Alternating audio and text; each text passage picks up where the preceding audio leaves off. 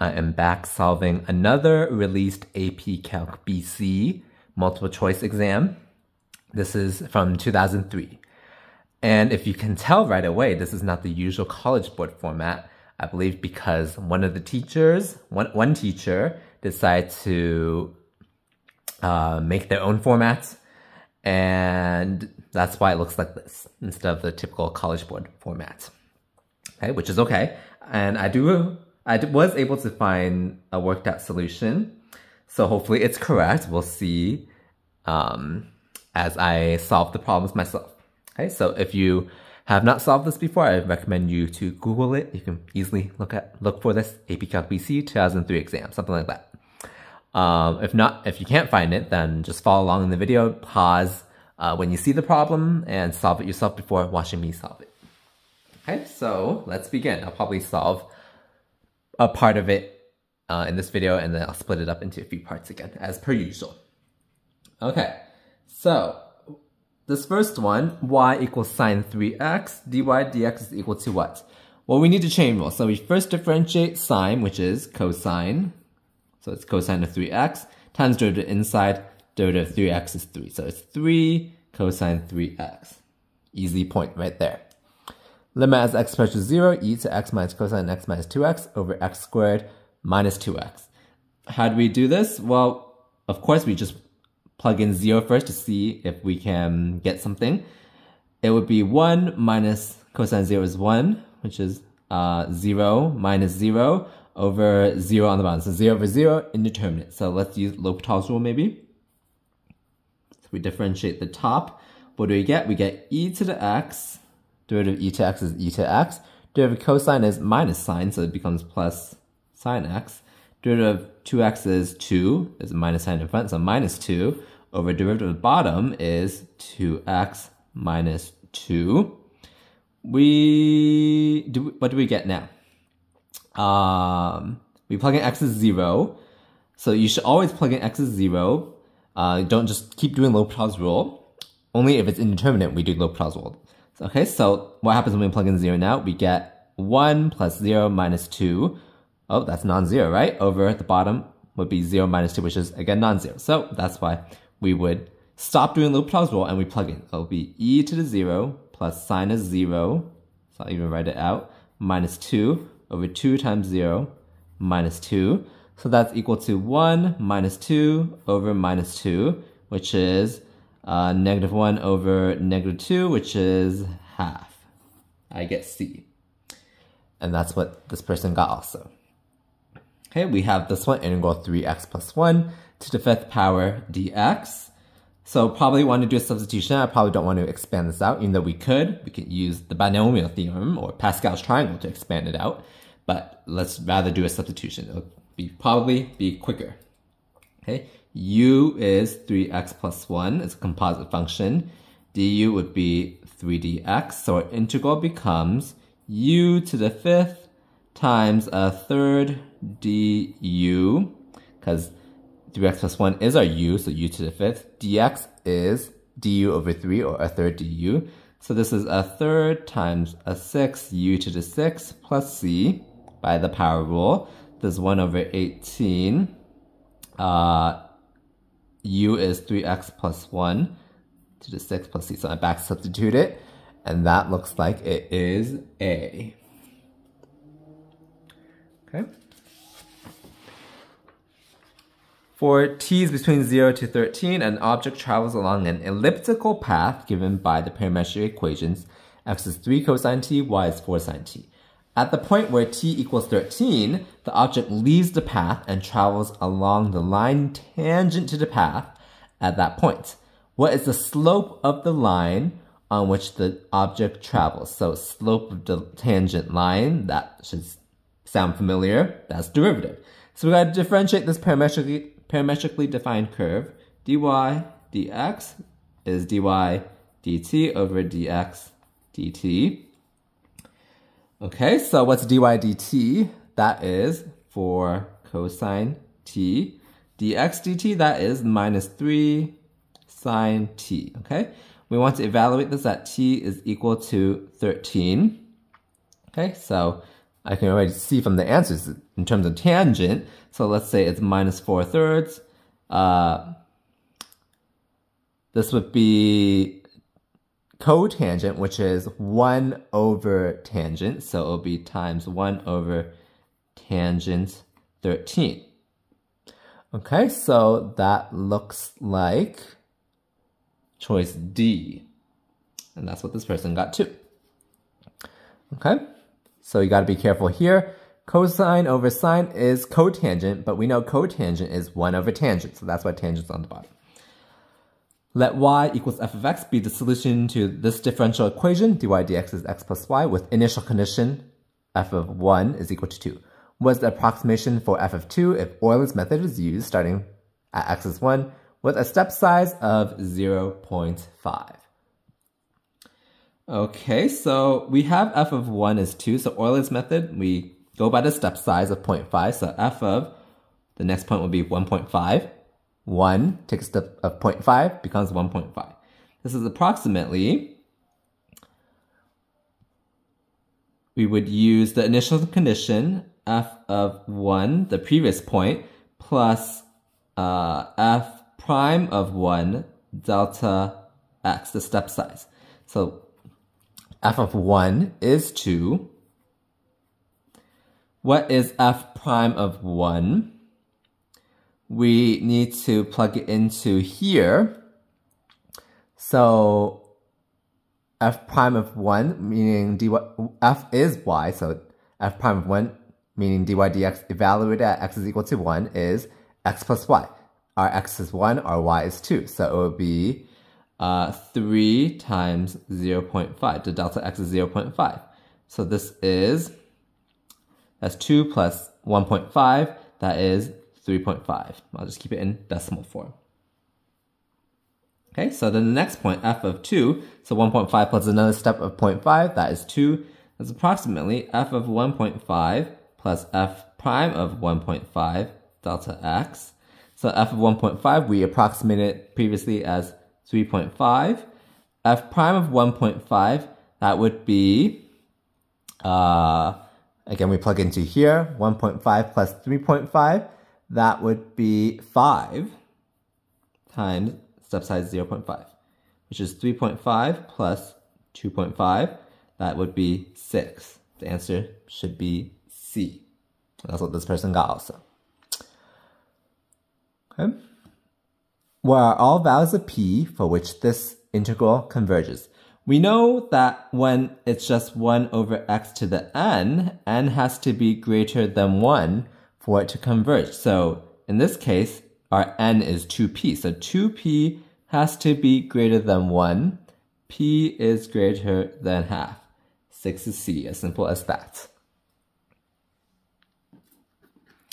Okay.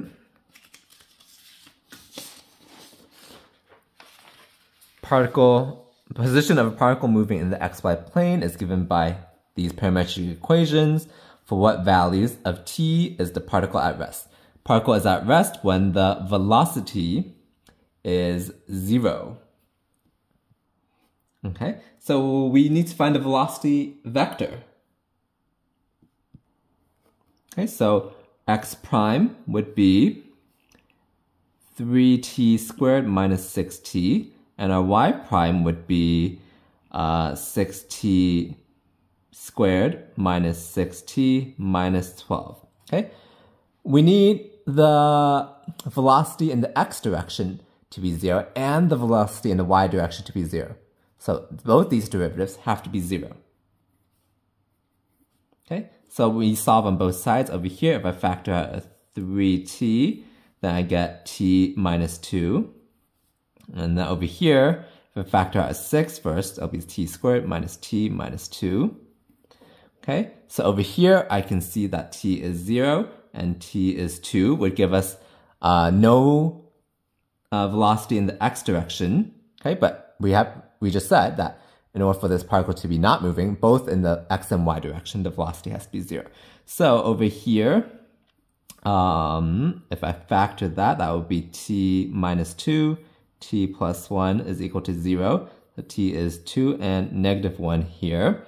So the only matching point, the only time that both the x prime and y prime are 0 is t is 2. So 7 should be C. Okay, hopefully that made sense. This integral, hopefully you can tell right away, substitution. U is x cubed, du would be 3x squared dx. So our integral becomes cosine of u. X squared dx would be du over 3. So let me pull the third out, du. So this is a third sine of u plus c. So that's a third sine of x cubed plus c. So that is B. F of x is this guy.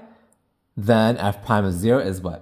Okay, so let's find the derivative first. So f prime of x would be, we need a chain rule. So it'll be 1 over x plus 4 plus e to the minus 3x.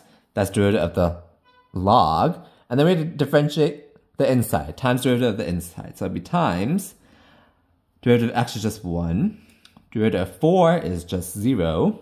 Derivative of e to the minus 3x is minus 3e to the minus 3x, because we need to chain rule again when we differentiate e to the negative 3x, which would be e to the negative 3x times negative 3, which is what I got over there. Okay, so f prime of 0 would be, we plug in x as 0 now. So it would be 0 plus 4 plus e to 0, which is 1, so 4 plus 1 on the bottom, times 1, e to the 0 would be 1, so 1 minus 3, okay? So we get minus 2 over 5. So 9 is A. Okay, pretty easy so far.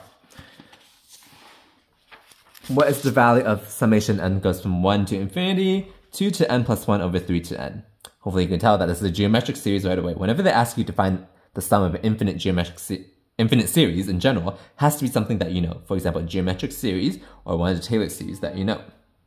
Okay, so we can rewrite this as, so summation n goes from 1 to infinity. We can break this 2 to n plus 1 up as 2 times 2 to the n, and then the bottom we leave the same. Why do I want to do that? Well, this 2 I can move outside. Oops, 1 to infinity. This becomes 2 over 3 to the n. So this looks more like a geometric series now, right? So it's 2 times the first term over 1 minus common ratio. So, by the way, 2/3, that's our common ratio. Absolute value of it is less than 1. So it's a convergent geometric series. So we can eliminate e right away. Now, as I said, it's first term, which is when n is 1, we get 2/3 over 1 minus common ratio, which is 2/3 as well.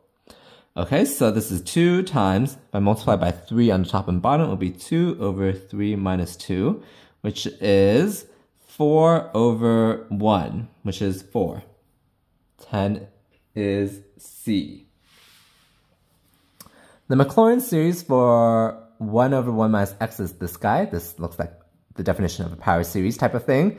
Which of the following is a power series expansion for x squared over 1 minus x squared? Okay, so I would go like this. 1 over 1 minus x. This is, let's expand this out term by term like it is over here. So when n is 0, we get 1, because x to 0 is 1. Next would be n is 1, so that's x. Next would be n is 2, which is x squared, plus x cubed, plus so on, so forth. Okay, so I'm going to just write the first 4 terms there.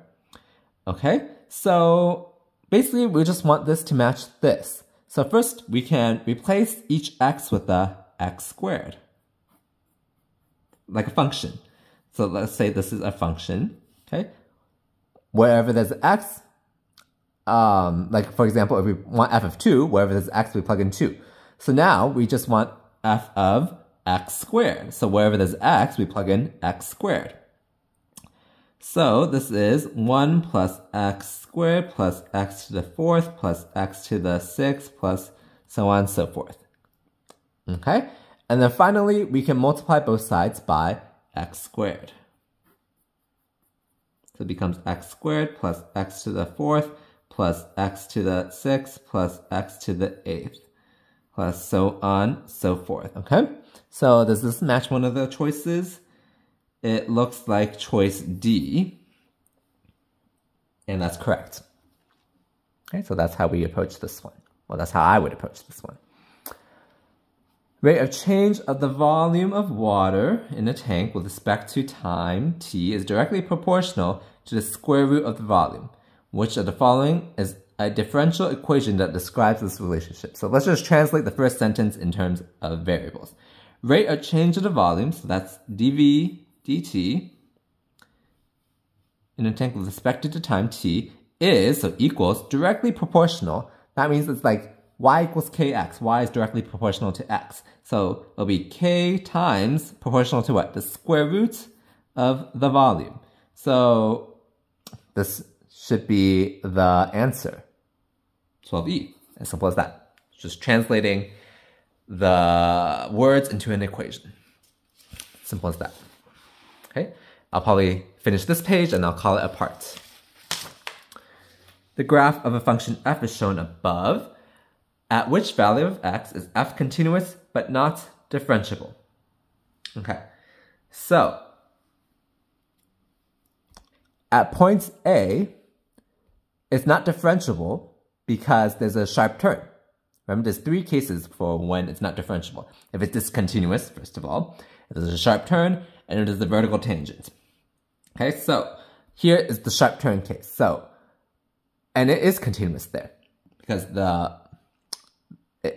there is a value for a at x is equal to a, right? And then the limit from the left equals limit from the right. The limit as x approaches a of f of x is equal to f of a. That's the definition of continuity. So it's likely a, but let me go through the other choices. This is not differentiable because it's not continuous. Limit as x approaches b of f of x is not equal to f of b. The limit is this hole here, but the value of the function is actually up here. It's not continuous. Okay, so C, it is differentiable and continuous over here. And over here, it's not continuous once again, and therefore it's not differentiable. And over here, at E, is continuous and differentiable. Okay, that's how to approach that one. Oh, this is a typical slope field question. Slope field above is which one over here? Okay, so the ways to do this is notice any patterns, and you could of course just plug in points. Okay, so for example, for A to be true, if x and y are both positive, then the slope is positive. Okay, that's true here. And then if x and y are both negative, the slope is positive as well. Not the case here, the slopes are negative. Oh, at least some of them are negative, right? The slope should always be positive no matter what, because we square both things. Okay, so that's clearly not the case. Cross that out as well. Okay, now we get over here. Let's jump to like D, for example. If x is positive, okay, so no matter what x here, because it's squared, it's going to be positive for the top. The bottom, the sign, okay, maybe let me back up. Let me explain one in a different way. I think I'm being confusing right now for this one. So here, let's pick like x is positive, or let's pick quadrant 1 where x and y are positive. So clearly, this is fine because it will be fine because the slope will always be positive, and if x and y are both positive, then the slope is positive, which seems the case here, right?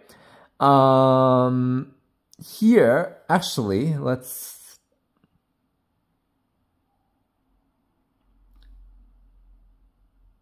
now I'm thinking, is this a valid question? Assuming this was released by the College Board. So